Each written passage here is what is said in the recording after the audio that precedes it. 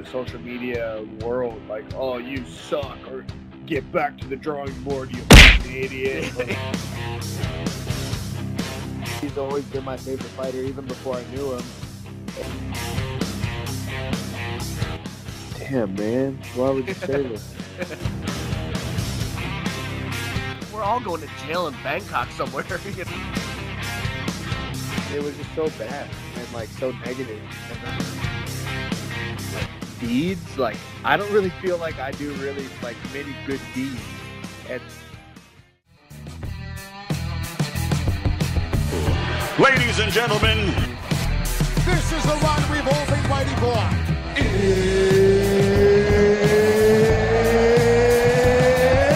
It's good night, freaking Irene!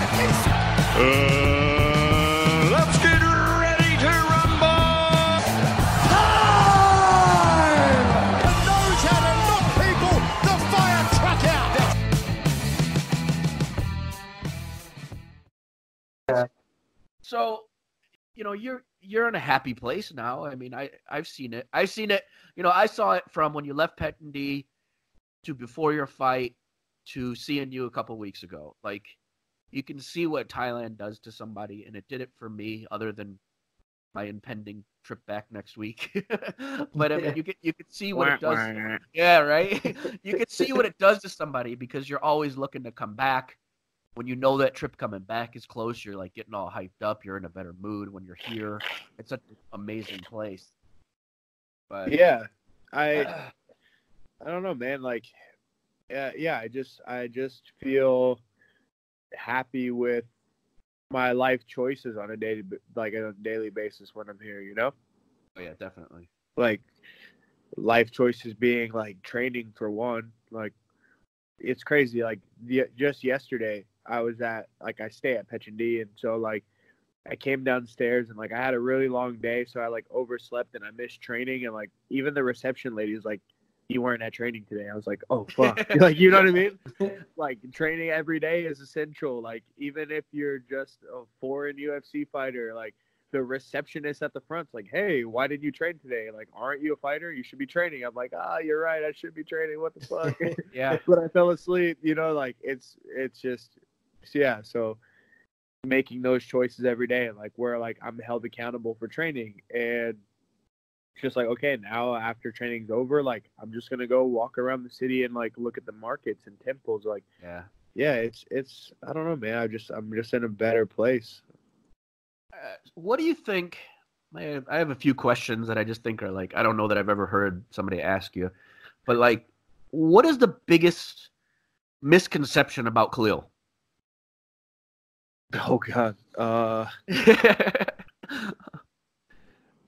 I think that the biggest misconception is that, like, I'm this, like, overly nice, like, amazing guy. Wait a minute. Then you've got me fooled, buddy. There's a problem. Really, though. Because, like, I mean, like, and maybe it's not, but it's just, like, personally, like, I feel like I'm just a fucking asshole. Like, compared to most people that I look up to and the qualities that I admire in people, I'm like, damn, like, I wish I had that. Like, if I had that, I'd be a great person. But, like, to be honest, like, this is 100% honesty. Like, I feel like I'm very just, like, selfish and self-centered. And, like, there's a lot of things that, like, I really don't care about, or that I can't really, like feel or empathize with. And I wish that I could. And so, like, people see a certain side of me and they're like, oh, like, he's such a good guy and all this stuff. But really, man, like, I'm kind of like, I'm trapped in my own world. And I think that the biggest thing that I guess makes people feel like I'm this great guy is that, like, I really just treat people like how I would want to be treated. You get me? Yeah. And, like, I really just never aim to, like, really personally do harm to anybody or, like, fuck anybody over or do anything wrong. But as far as just like deeds, like, I don't really feel like I do really, like, many good deeds. And so, like, I'm really blessed to have so many people just, like, support me and reach out to me and things like that. But other than that, like, man, I don't I'm not really like as outward focused as I'd like to be, which I feel like in order to be a great person, like you got to be outward focused. So I'd say that'd be my answer. And then with that, I mean, what are you seeing other people doing that you think that you don't do? Because I've seen you, not, you know, from your point of view. I've been out with you with many a times that we've had people come up, oh, Khalil, can I get a picture? You know, things like that. What are you seeing? Are you saying on like a bigger scale? Like you feel like you should be contributing to something bigger than you, or what is it that you see people that you look up to that they're doing that you think, you know, is admirable? I'd say just like a lot of just like empathy and quality time and just like attention, right? Like, and just like really like being active in certain areas. Like I'm not involved in any type of like outreaches. I'm not, you know, like I'm not really doing anything for people physically, in my opinion.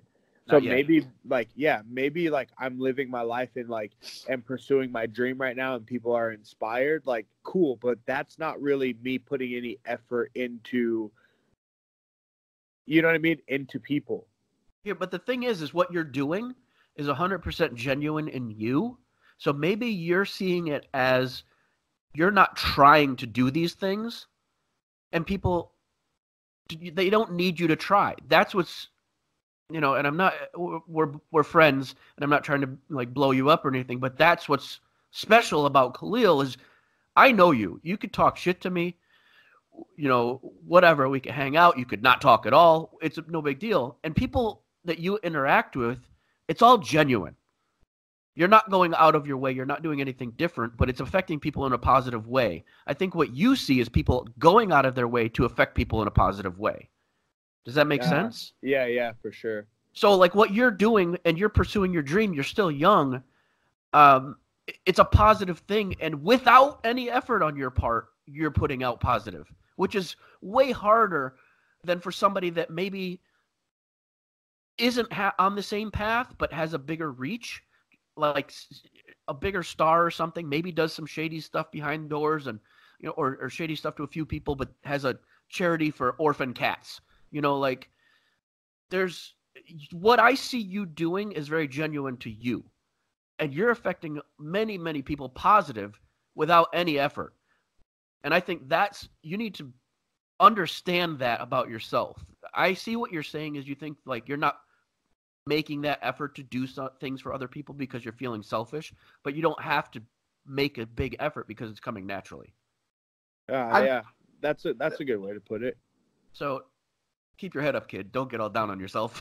So I'd like to cut in real quick too, and I think, you know, when you have big ideas and you have big dreams and things like that, it's kind of natural for those type of people to think, you know, like broader, always think that they could do more. And I don't necessarily think that is a bad thing. And just the fact that you realize that you could do more, or that there's possibilities that you could do more, just it makes you not an asshole. You know what I mean? Like, at least you're realizing it, because I feel like a lot of the people that are assholes, like they're not even conscious of something like that. Yeah, definitely. So now that we've made Khalil feel like the best guy on the planet. Oh, thanks, guys. We're just looking out for you, buddy.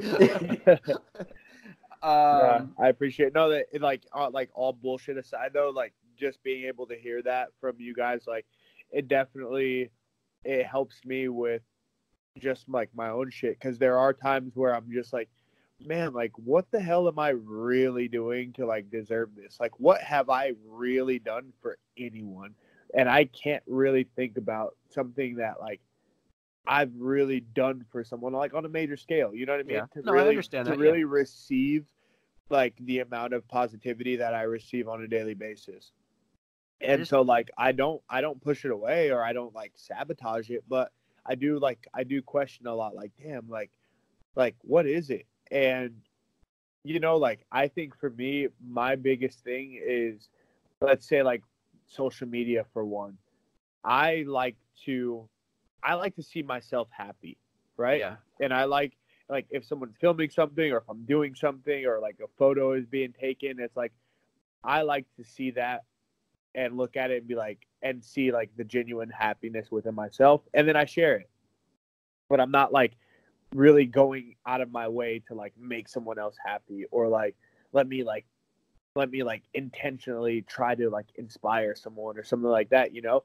And I think sometimes like it's really like it can be a struggle when I'm alone. I'm like, dude, what are you doing? Like you have all this positivity coming at you, but like what are you really doing to give back? Well, when you think that, just give me a call.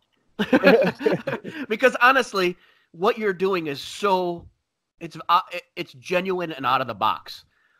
You know, obviously, I see when you post stuff on Instagram, and I follow a lot of fighters. And guess what, Khalil? You don't post fighter stuff all the time. So, like, most people that looked at your Instagram would be like, "What the fuck does this guy do?" You know, no, like, really, like honestly, like someone the other day was like, they told their friend, I was with some people, and my friend told their friend, like, oh yeah, like he's a UFC fighter, and they're like, oh cool, like I'm gonna follow you on Instagram. So they like pull up their phone, and I tell them like I tell them my Instagram, and they're looking at it right next to me, and I'm like, damn, like I have barely any UFC like videos or photos. So they're scrolling forever just to find like a fight video on my profile, and I'm like, wow, I'm fucking up. Like, I'm fucking up. Is the UFC a pan drum band or something? I was like, damn, I'm a self-proclaimed like UFC fighter, and like here, like they can't find fucking anything UFC on my profile. It's like, here I am at the Ghost Tower, and here I am eating food, and here I am playing a drum, and here I am painting, or like whatever it may be. Yep. And I'm like, damn. But now, who am I? Look at the other side of that, right? So look at the other side. You're a UFC fighter. You should be at least a top 10 fighter if we went by non-Instagram ratings. So there's a guy. I don't even know what the fuck a pan drum is until you posted that. Like, I had no clue. And I'm like, oh, cool. You know, Khalil's a little weird. He does all this other cool stuff. You know, that's what we should all be doing. But there's somebody else out there that, I don't care who it was, a 50-year-old man or a woman or whatever it is, they saw him, like, somehow they saw you, and then they seen you tag this thing, and they're like, wow, this young, you know, successful fighter is into the same thing I'm in? Or your music tastes. Man, your music tastes are all over the place. Oh, my God. So, like, when somebody looks at that and they can, you know, see that a person on a whole nother level, whether, like I've said it to you before, whether it's some kid that's not accepted at school or something like that, and they see a picture of you, you know, doing a drawing, and they connect with you on a different level, and it's all positive. You know, it's not just the grunt and grind of training and fighting. It's like there's a whole nother level behind Khalil, and it may take 40 Instagram posts to see when his last UFC fight was. So it's a good thing, and I think that the way you're doing it, like, you're not thinking about it. There's no guy behind you programming you of how to be a successful person, and that's what's cool. And you're still becoming a successful person without that, by being genuine. Yeah, you know what, man? It's crazy because the people that I really want to connect with and that I love connecting with the most on like Instagram or whatever social media, people that reach out are like kind of the ones that I connect with on that kind of like outcast, like, yeah, I'm not really like the star athlete, or I'm not this crazy successful anything. It's just like, hey man, like I just sit at home and just like fucking twiddle my thumbs. Like those are the people that I'm like, cool, like let's talk, like let's hang out, you know? Because it's like at the end of the day, like I've literally only been doing this less than 10 years now. Yep. So, like, I've been the same dude before this 20 years, like, my entire life. Yeah. And for, like, the past 9 years, like, now I'm just this, like, UFC guy. And there's a time in my life where I kind of got, like, caught up and lost and, like, okay, now I'm a UFC fighter. Like, I'm not that person that I used to be. And like that's where I kind of got like lost and fucked up. And like I'm like, you know what? No, like I'm both. And I'm more the other person than I am the UFC guy. Yeah. You know? And like once I accepted that is where like I really started to like feel more happy. I mean, Because I'm like, hey, here I am. I'm still the same 300 and something pound guy who just plays music and likes to eat shitty food and all these things, but I have a responsibility and like a bigger calling now to also do something else. It's not one or the other, it's both. Yeah. And like, and it's not even necessarily like, oh, I have to balance both equally. It's like, no, you know what? Like, I'm still that guy, and now I have something that like that. When it's time for me to step out of being that other guy, I can step into being this UFC fighter. And like, I know that if they call me tomorrow and they're like, okay, you got to fight, like, okay, cool. Then like my music and stuff, like I can set to the side for a second and I can fully focus on being, you know, being a badass fighter. And then once that's over, then I'm like, okay, now I'm back to just being the 300-pound guy eating donuts on the couch at this moment. You know what I mean? Like, yeah. I don't have to like overdo anything, and it's like it's really refreshing. I mean, you and I had been friends for a long time now, since we met way back. But once you came over to Thailand, I was like, oh, cool. I don't talk about it, but I mean, I've talked to Kurt about it. He's been over here alone. Being in another country alone that you don't speak the language, and you're not in a place like Phuket where there's a lot of people that speak English, it gets lonely. So I was like here doing my own thing, and it was getting depressing. And I've had a few people that have come over, and then when you were like here, I'm like, oh, cool, we'll meet up. And then when we met up, I mean, we were friends, but once we started talking and hanging out, and then we met down in Phuket, I mean, we spent a whole cab ride talking about hardcore bands. Yeah, for real. Now, like, literally. And then, like, I'm not going to say or not say that any graffiti might have been done in the presence of us, but, you know, we connected on different things that have nothing to do with how we met. Nothing to do with it. Yeah. You know, music, art, things like that, that they're bringing people to you. We may have met through One Fight Team, which is an amazing place that I've met all, you know, so many of my friends that I have today, because I think you can keep friends. If you beat the shit out of your friends, they'll be your friends for a long time, and they beat the shit out of you. You know, it's a different bond, but you know, we became a lot closer on stuff that had nothing to do with how we met, and nothing to do with how you have to try and represent yourself being a UFC fighter. And that's why, like, people come up to you and they're like, oh, Khalil, the UFC fighter. I'm like, hey, yeah, I'll take the picture. You know, make sure that that person is happy with the image that they think of you. And then you've always been so cool to everybody. Even the, what was it, the Turkish people at the market in Phuket that you got a little... Yeah, they just rolled up on me like, yo, you're Khalil, you fuck on Kentucky, we're from Turkey. I was like, yeah. And there was a bunch of them. So... Oh, you don't know about the stories about that, Kurt? No. Oh, yeah. So, Khalil, how did the people in Turkey take you when you had to fight Gokhan Saki? Oh, man, like, I told this story tonight. There was just, like, I got, like, hate mail. My family got hate mail. Oh, wow. Like, you're going to die. Like, my sister getting messages like, oh, like, you probably fuck your brother. Like, just dumb shit, man. And, like, it was just so bad and, like, so negative. And I was like, I got to do something about this. Like, I got to put this to rest. You know, like, I had so much motivation for that fight because, like, I just felt like I took that one really personally, even though, like he didn't necessarily do too many things personally to me. It's just, like, the fact of, like, the energy that his fans brought me. I was like, yeah, like, if I lose this fight, like, I won't be able to fucking live.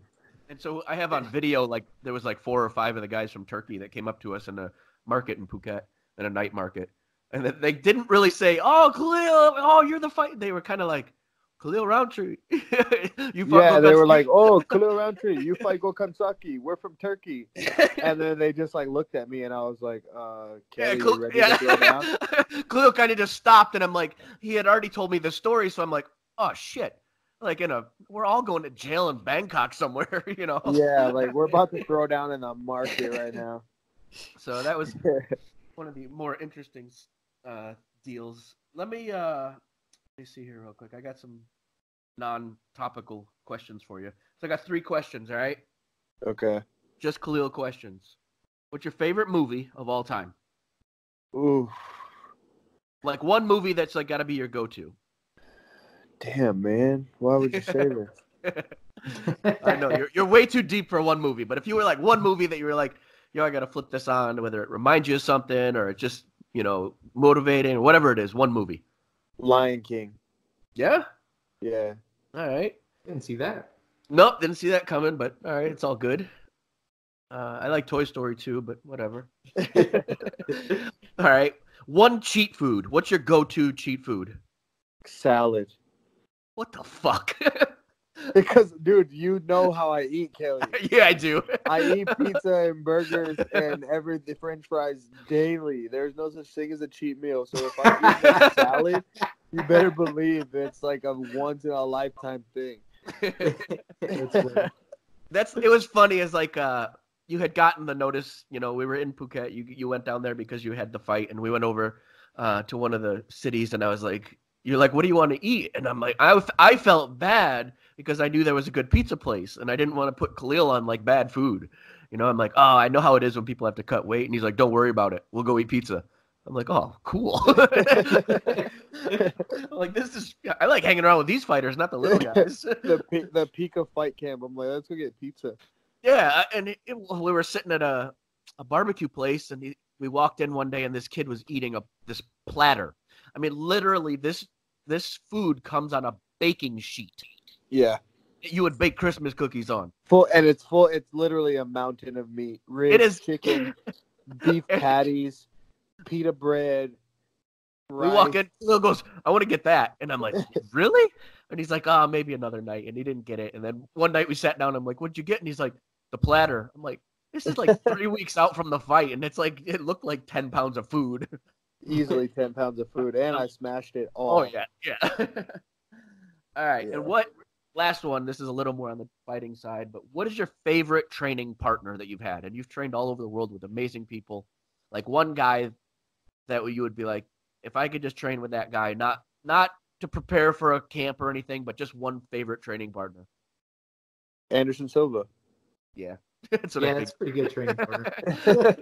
And actually, to go along with that, like, because I kind of figured you'd say that because I know your relationship with him, but when Anderson put out publicly that Khalil Rountree was going to be UFC champion, how did that make you feel? Like, obviously amazing, but like, what?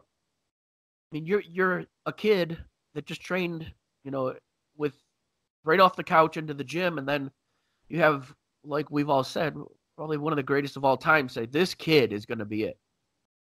It was a dream come true because, like, he's always been my favorite fighter even before I knew him. And I remember there was a time, like, this was years ago when I was, like, engaged and things. Like, I told my ex-fiance at the time, like, yo, like, I'm going to meet this guy one day, whether it's, like, me training with him or fighting him. Like, I'm going to meet him. And, like, I feel some type of, like, connection to him. And I ended up, like, training with him one day at Black House. He just showed up randomly. We sparred. He's like, hey, I like your energy. Like, can you help me get ready for Nick Diaz? And I was like, yeah, of course. And he, like, took me in. And that's around the time where he, like, came out with that statement publicly. And so, like, the fact that he said that, like, anybody else could have said that, but he said it. And just how I've always dreamt about, like, being friends with him or knowing him or whatever, for him to say that, that really, it just gave me this sense of, like, encouragement and motivation to just continue to, like, do what I'm doing and, like, be myself, like, not even change anything or, like, up my training or take it to the next level. I'm just like, man, like, whatever I've been doing got me this far to where he said this, so I'm just going to continue to be, like, on my own path, And yeah. So, yeah, it was like a dream come true. Like, I see, we've talked about it personally, but I mean, I've seen your training and how you train, and you train basically how you live your life. You train as hard as you can. You train when you feel your body's right. You're not one of the guys that's been put in a gym that's like, we're doing 2-a-days every day, even if you're not in camp, to stay ready to fight. Like, but I mean, you're doing it, like, how you described to me how Anderson does it. Yeah. You know, and I believe, like, from what you've told me, he had a lot of influence on, you know, instilling kind of training methods and things like that into you. Yeah, it's like kind of one of the things that that I take away from that is like, man, we like it's fighting, right? And like even if it's training, like we're still getting beat up and it hurts. And like people think like just because it hurts or if you go home feeling like shit, then you had like a really good day. You know what I mean? Yeah, that was a good car accident. Now, like I got in a car wreck, and now I got to get better. So tomorrow I'm gonna do it all over again. Tomorrow I'm gonna drive even faster. Because that's the grind, and that's what it takes to be a great fighter. Is you got to feel like shit every day. I'm like, no thanks. Like I'd rather feel like shit a few times a month Yeah. and like train smart and actually work my mind and make sure that like no matter what I'm doing in my life that I'm still happy. And you know what I mean, like I'm always going to push myself and like and make sure that I'm not like half-assing it, but that doesn't necessarily mean that I need to feel like shit every day. You get me? Oh yeah. That's definitely. like okay, I want to be a street racer, and like but every day you're driving your car to the bones. You know what I mean? Like no more gas left in the tank, and then you expect your car to perform and race the next day, you know? Yeah, it's a smarter aspect. And I mean, you see a lot of people going away from the grind of like a wrestling camp, like they, you know, how fighters used to train now, using like the Performance Institute and trying to train smarter. But you're doing it on your own mental level. Like when you're good, and you go. Like mental and physical. And you know what the crazy thing is like it's such like it's just in the culture of MMA. And I think it's because of wrestling, because obviously like wrestlers, like they're all about just grinding and like mental toughness and all this stuff, which is good. Like I believe that will and mental toughness and like and all those things, you know, like they can take you a really long way. And like and using your mind to take your body to the next level is absolutely important. But like there's a limit to it. And for me, like I know my limit. And really like we're only fighting for 15 minutes. So I really shouldn't be beating myself up 6 hours a day just for 15 minutes. Yeah. You get me? So if I'm running and my legs are burning, cool. If I'm lifting weights and getting stronger, cool. If I'm sparring, cool. But like it doesn't need to be excessive. And Yeah. I think personally that like a lot of that grind and beating ourselves up and stuff like that, it comes from fear, right? Like we're so afraid to like lose or to do anything wrong that we're willing to like beat ourselves up before the actual beating up even happens. Well, because we feel like we're going to put ourselves through the worst thing, and then so anything that happens in the fight, you hear it all the time. Anything that happens in the fight can't be as bad as what you've already gone through. Yeah, so like kind of the way that I put it is like, okay, if I'm gonna go train, say I go train one day and I completely beat myself up like shit, and then the next day is like the day where I have to spar and like be at my best, like taking that over to the fight, like dude, if I go fight, like I want to feel good. Yeah. So I want to have a sparring session just like how I want to fight, like I want to feel good. So I have to be doing things that really like that I'm pushing myself, but like the next day, like my body feels good. I think that people get it mistaken where they're like, oh, like I had a good workout because I feel like shit today. It's like, maybe you're probably doing something wrong. Like soreness is okay. But if you feel like shit and you can't get out of bed and like all this stuff, like that's probably not the best thing. Yeah, you might have heard something. You might have done that's your body like really like telling you like, hey man, you need to slow it down a little bit. Like I know you're mentally strong, but give me a little bit of a break. So I think that like for me, like I try to avoid all of that stuff as much as possible because I don't want to be crippled when I'm 40. Yeah. I don't want to be brain dead when I'm 40. And like fighting is not everything in life. You get me? Like, Oh yeah, and definitely. that's one thing too, where like being here, I realized like, man, like in the States, we're so focused on winning and losing and all of these things where it's like we're willing to do anything to not lose. Yeah. And it's like, it's really like we're willing to do anything to not lose rather than like willing to do anything to like enjoy when we go fight. Oh yeah, Like, definitely. Like the enjoyment now, especially like in UFC, the enjoyment comes when the fight is won. Right. And When like, you lose get a that fight, check. like, you feel like shit. You know what I mean? And it's like, fuck, like I felt like shit, blah blah blah, and I didn't do this right, and I didn't stick to the game plan, and like all this stuff. And it's like, well, where does any of that tie into? Man, I felt great. Yeah. You know what I mean? Like, Well, it's got to be a huge mental, like, if man, I couldn't even imagine on that scale. But like, you're losing a fight, and I'm sure as you're losing a fight, like in a cage, that it's not going to go through your head. But once it's over, it's got to be overwhelming of the social media repercussions, the media repercussions, the family. Did they think you didn't do enough? Your team is disappointed. There's going to be so much if you lost a fight. Whereas in Thailand, if you lose a fight, you still get to go drink whiskey afterwards with your team.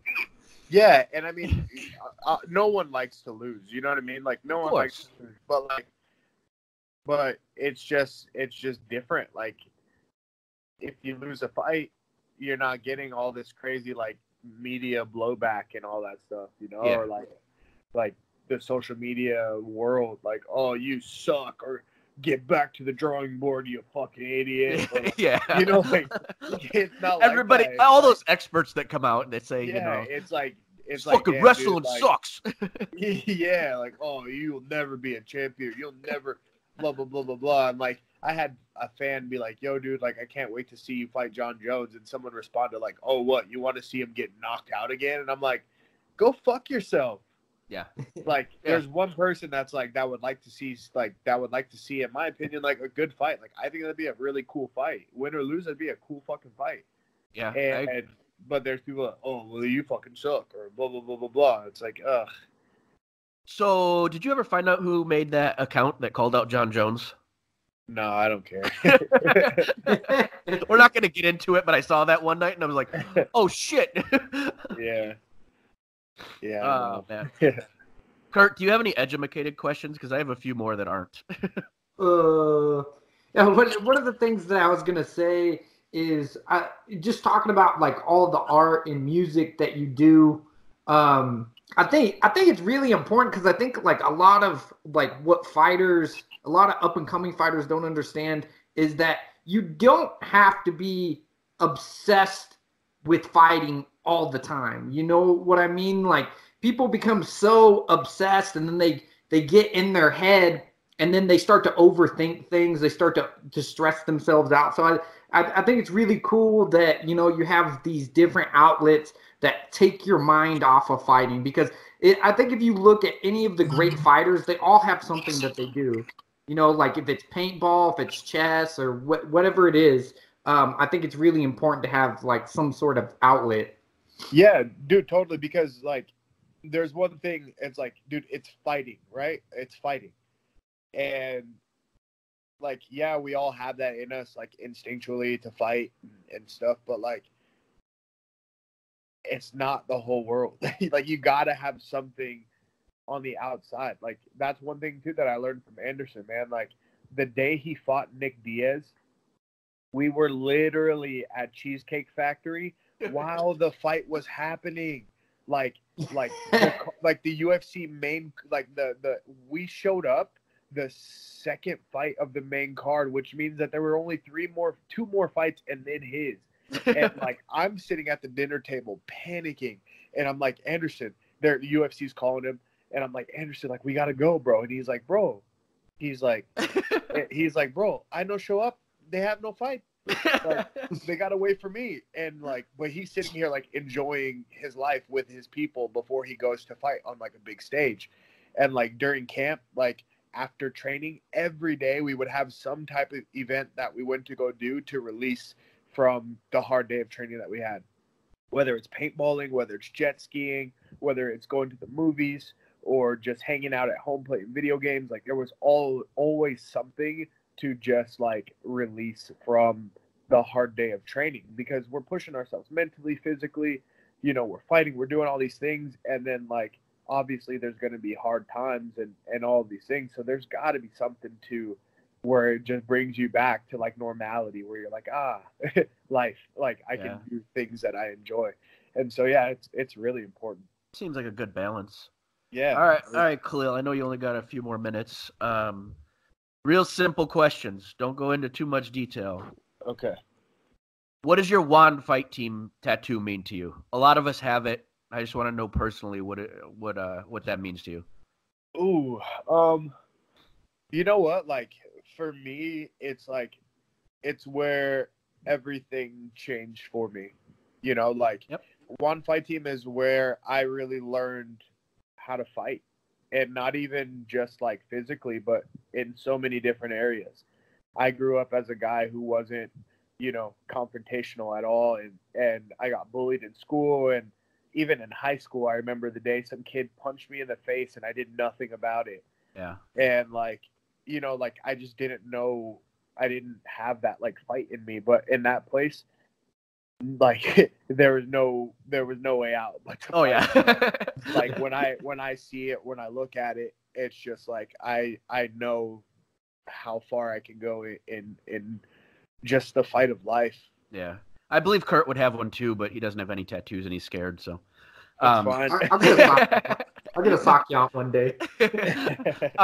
Like you were saying, actually, I had the same. I got bullied in high school. You know, I was telling Kurt I was on a school bus. I played lacrosse for 1 year because I thought, you know, I wanted to try a sport. And I was on the bus and I was listening to my Walkman, listening to Ride the Lightning by Metallica. And the jocks, I remember one looking over the seat and going, "What are you listening to?" And he took my Walkman and pulled the tape out. He's like, "Fucking Metallica, whatever, headbanger guy." And he like ripped the tape up and threw it out the bus window. Oh, and I couldn't. I was like, I wasn't confrontational. I was a skater kid, and I was like the only one of me on the bus, and that like really has always stuck with me. And you know, that was like one of the things. So, all right, one more. A couple more, but real quick. Do you agree that money cannot buy happiness?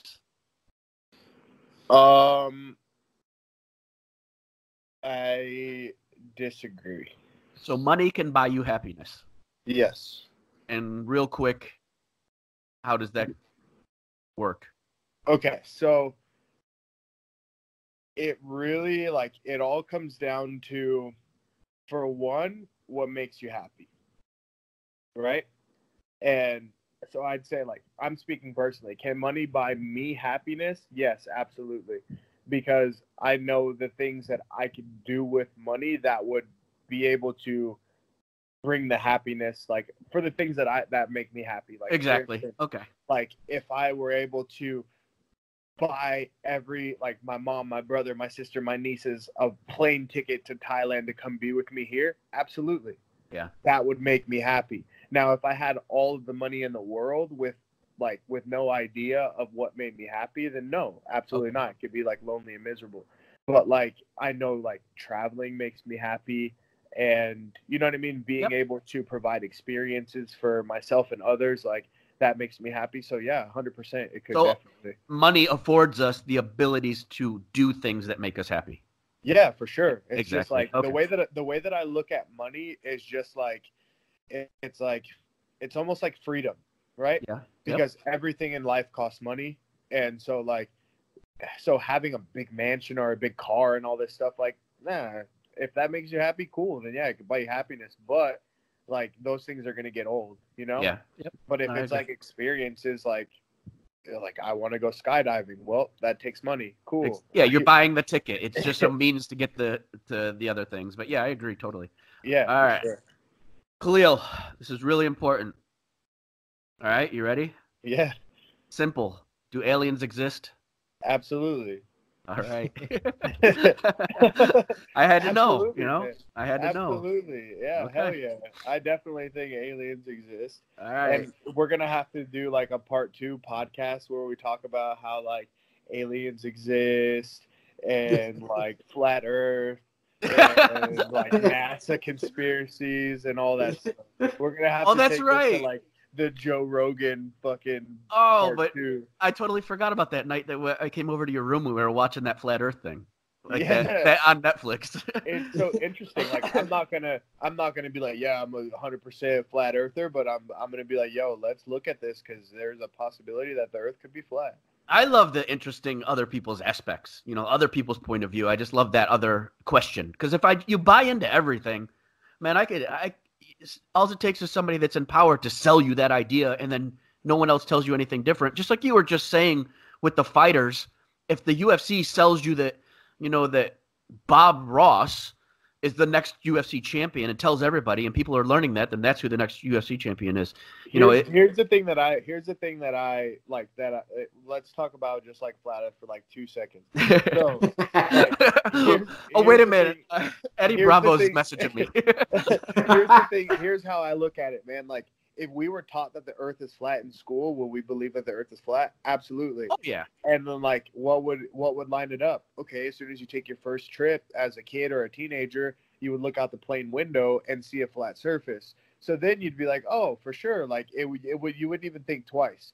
But the fact that we were taught that it's a globe, but then we go on a plane and we see that it's flat, we're like, oh, it's just because of blah, blah, blah, blah, blah. So it's really all just like programming. You get me? Like, it's really programming. And there's so much stuff behind it that proves that it's round because of whatever reason it was made up for it to be. Well, it's all going to be what we're taught, and then we're going to fight for the home team per se. Like we're going to, you know, if we learn that the color red is red, yo, you can't tell me that's not red. you know, like that. I was taught that. So, you know, like you're saying, is if we were told it was one thing once we were, you know, from being young, we're always going to be on that home team, you know, and anybody that says anything different will be like, yo, you're retarded. There's no, like, that's stupid. You know? Anybody who knows, like, anybody who has a little bit more knowledge than us, or like, so say fucking Muay Thai, for instance, right? And you got a person who knows nothing about Muay Thai, but then they go to a trainer who they're like, oh, this guy's like has this many fights or whatever, and they teach you a technique, and you're going to be like, okay, cool, this is the proper technique. I think it's the same thing with anything that we learned in like the schooling system. Like when we are young and people are teaching us things that they are knowledgeable about, we're going to be like, oh, we're not going to question it because they know more than I know. Yeah, exactly. Right? Especially when you're developing. Yeah, but if it were like if we were taught from beginning, like, hey, you know what? Everything in the world is questionable and figure it out for yourself, then we'd have so many different like opinions and outlooks and all that stuff, which I think is the real way. Yeah, but that's a little chaos because then you tell me I got to work 40 hours a week for $200, and I'm gonna go, screw you. Your $200 doesn't mean anything. I'll go make some money that does. So yeah, but no, it's definitely programming from a young age. Anyways, that was. Yep, aliens exist. We'll have to do this again because we got to do part 2. I would love to just do a conspiracy one and see how that goes. Yeah, for sure. All right, so I know you gotta go, Khalil. Khalil Rountree, what is Khalil Rountree? What is your message when you're gone? What do you want people to get from you being here, or anything? I mean, do you just want to be a part of the deal, or is there something that you would like people to go, oh, well, that was Khalil. He did this. I would say, like, man, just open your mind, think and live outside of the box.